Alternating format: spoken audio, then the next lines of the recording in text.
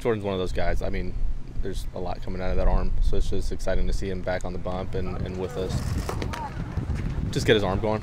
Nothing. I don't want him trying to prove anything. We know what he's capable of, so just progressing through his sides and getting to the point where he can throw live bullpens, but zero rush to that. So no high expectations other than getting his arm going. He's someone that could add a lot of value to what we're doing. And when you talk about our defense, his ability to not only the velocity, that's what we talk about the most, but I mean the break, like he's getting some pretty good downward action on that sinker. Figuring out a way to have him on a regular schedule. From a health standpoint, it could be beneficial to him. We don't have to commit to that, but in an ideal world, we can figure out a way for him to have scheduled off days and not going back-to-back all the time and being on that reliever schedule that sometimes, depending on the week, you're out there quite a bit. So if we can figure out a way for him to kind of get back into this in a way that's scheduled, it would be beneficial for everybody.